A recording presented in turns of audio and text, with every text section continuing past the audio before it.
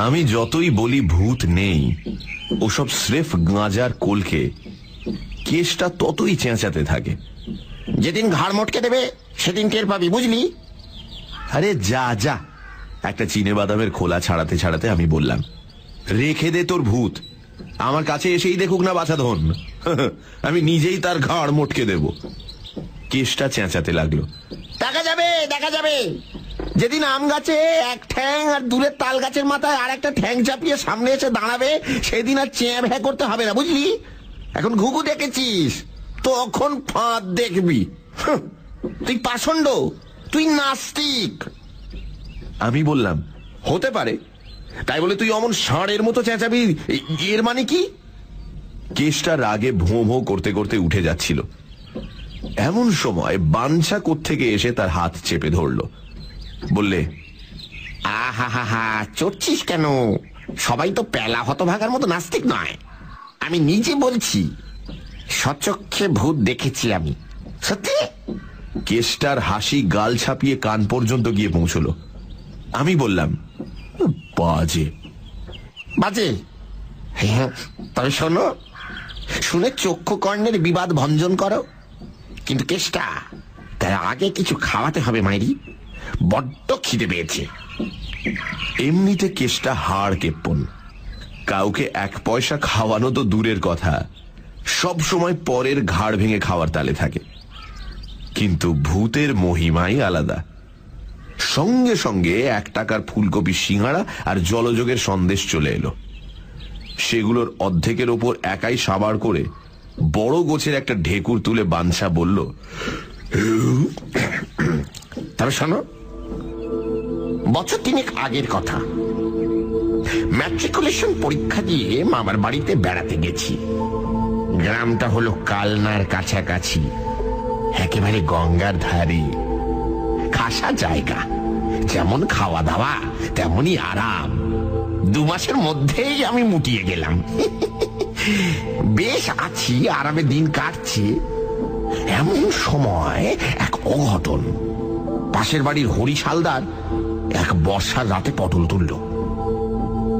এই লোকটা যতদিন বেঁচে ছিল, গ্রাম শুদ্ধ লোকের হাড় মাংস একেবারে ভাজা ভাজা করে রেখেছে। বাজখাই গলা, খিটখিটে মেজাজ, বাড়িতে কাক বসলে হাট ফেল করত, বেড়ালে কুকুরে পর্যন্ত বাড়ির ত্রিসীমানায় ঘেঁষত না।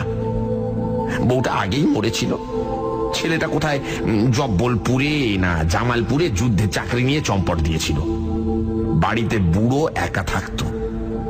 তার মস্ত একটা ফলের বাগান ছিল, সেটাই পাহারা দিত। এমন বিতিকিচ্ছি লোক যে বিতিকিচ্ছি সময়ে মারা যাবে তাতে সন্দেহ কি? সেদিন বেশ মিঠে মিঠে বৃষ্টি নেমেছে ঝিমঝিম করে।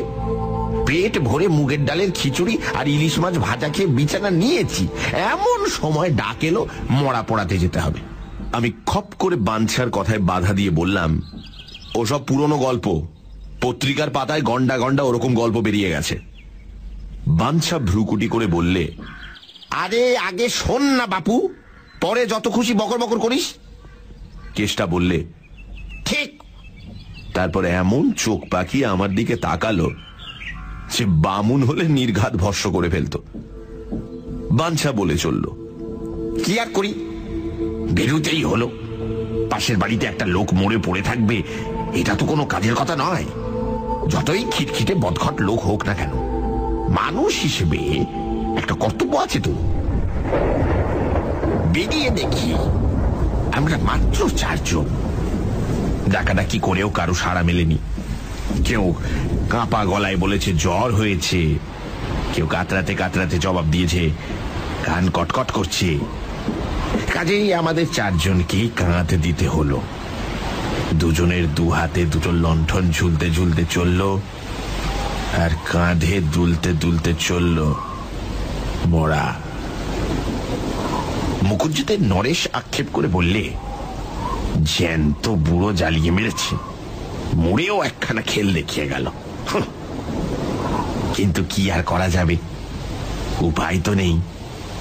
সেই টিপি টিপি বৃষ্টি আর সনসনে হাওয়ায় বর্ষা পিছল রাস্তা দিয়ে এগিয়ে চললাম আমরা।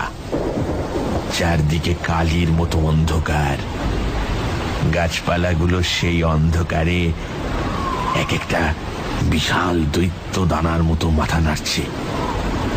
বিদ্যুতের চমকানিতে চোখে ধাঁধা লেগে যাচ্ছে।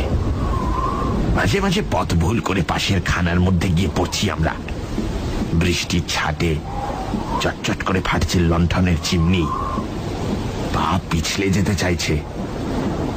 ঠান্ডা হাওয়ায় বৃষ্টির ঝাপটা লেগে চোখ জ্বালা করছে।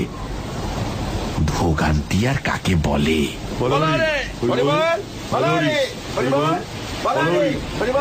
চেঁচাতে চেঁচাতে চললাম চারজনে। কাঁধের ওপর বুড়ো যেন পরম আনন্দে দোল খাচ্ছে। আমার সন্দেহ হলো এখন হয়তো মরার মুখের কাপড় সরালে দেখা যাবে আমাদের দুর্গতিতে মিটিমিটি হাসছে হাড় জ্বালানো লোকটা। মনে মনে অভিশাপ করতে করতে আমরা এগিয়ে চললাম। হ্যাঁ, বলতে ভুলে গেছি, শুধু আমরা চারজনেই নয়, বুড়োর দুটো বাগদি প্রজাও ছিল। তারা তো আর বামুনের মরাকে কাঁধ দিতে পারবে না, তাই তারা কুড়ুল কাঁধে আসছিল পেছন পেছন, কাঠ কেটে আনবে। সে যাই হোক, শ্মশানে তো পৌঁছানো গেল। শ্মশান ঠিক গায়ের নিচে নয়, বেশ খানিকটা দূরে। আশেপাশে বাড়ি ঘর কিছু নেই। অনেকটা পর্যন্ত ন্যাড়া মাঠের ভেতরে এলোমেলো বাবলার বন। সেখানে একখানা টিনের চালা ঘর।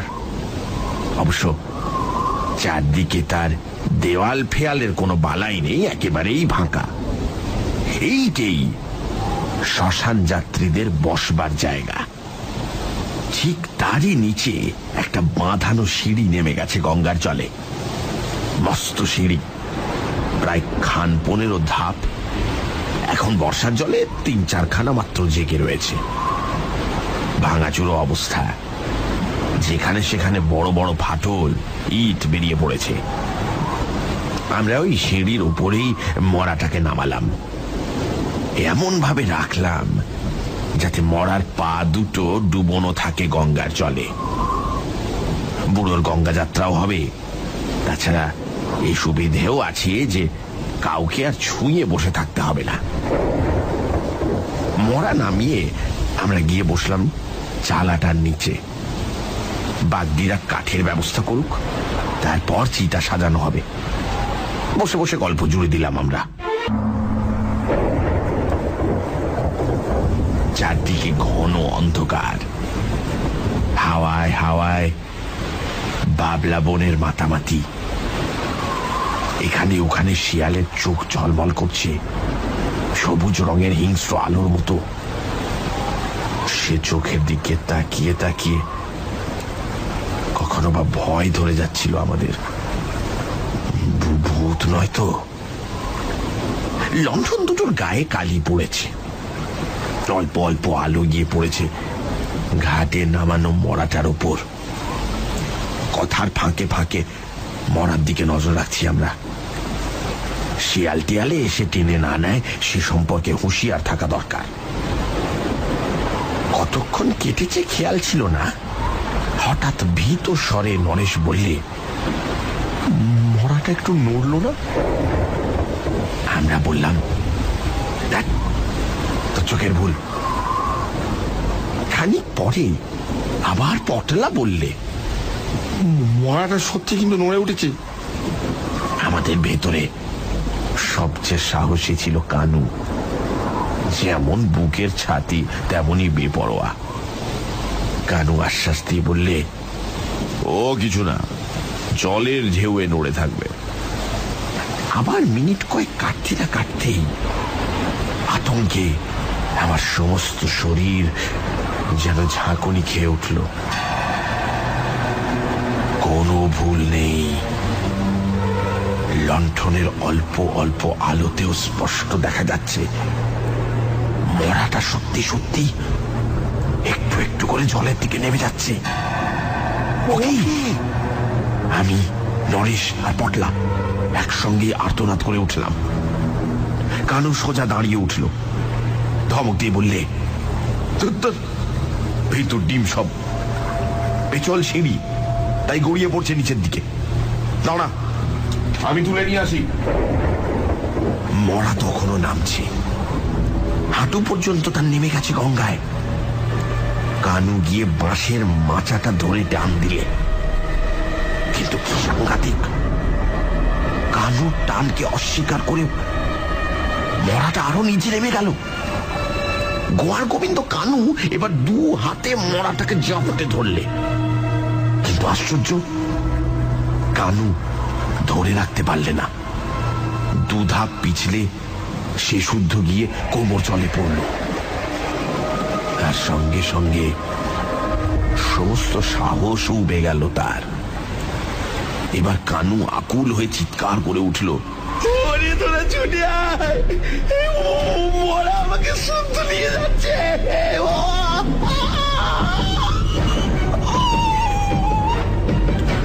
ততক্ষণে বুকে আমাদের আর রক্ত নেই, জল হয়ে গেছে। আমরা চিৎকার করে বললাম, মরা ছেড়ে দাও, মরা ছেড়ে দাও, মরা ছেড়ে দাও, মরা ছেড়ে দাও।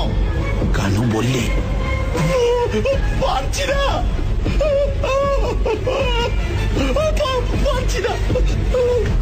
আমরা ছুটে গেলাম, চিপে ধরলাম কানুকে।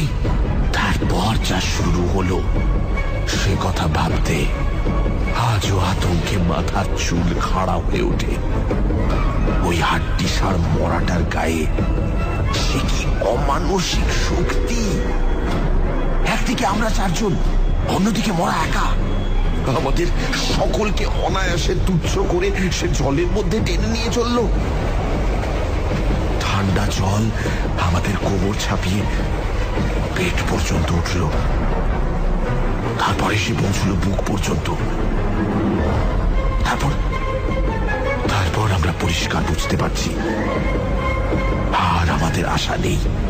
এই মরা আমাদের টেনে নিয়ে চলেছে গঙ্গার অতল জলে। সেখানে আশ্চর্য একটা ভয়ঙ্কর অবস্থা।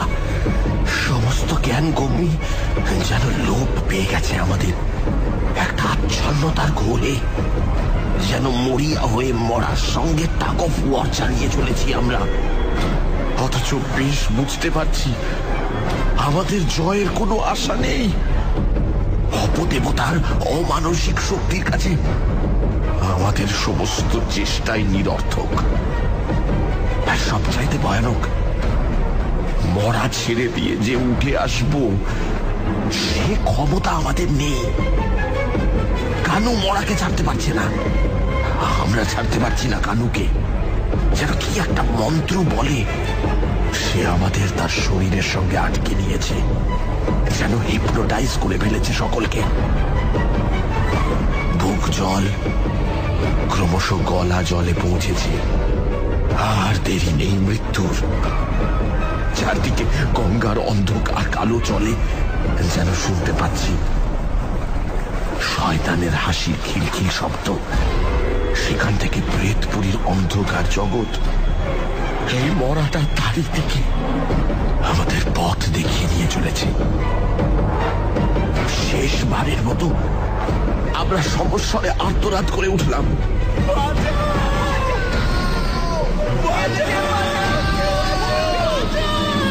ঠিক এমন সময় কাঠের বোঝা নিয়ে আসছিল বাগদিরা।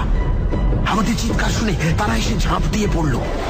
ছিলাম 4 জন, হলাম 6 জন।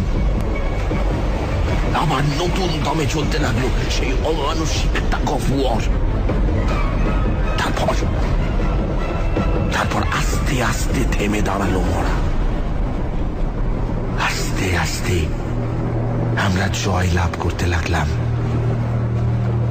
ক্রমশ মরা আমাদের আয়ত্তের মধ্যে এসে পৌঁছতে লাগলো। তখনও তার প্রচন্ড টান আছে বটে, কিন্তু তা সত্ত্বেও আমরা তাকে ফিরিয়ে আনতে পারলাম ঘাটের দিকে।